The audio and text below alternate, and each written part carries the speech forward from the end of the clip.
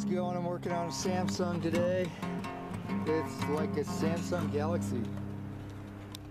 And basically what would happen would be it would sort of come on when you plugged it in and sort of act like it would come on, but it wouldn't actually come on, and the charger indicator would not act like it was charging.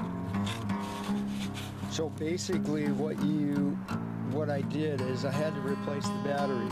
I bought this is a T4500E Samsung battery on eBay, and it was like $15 or something.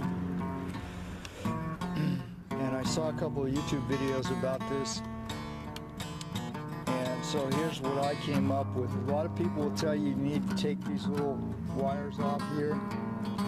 Now, I didn't take the wires off. I started to take the wires off, but they seem sort of complicated, so I just left it. I put the tape back on, and I looked at it carefully.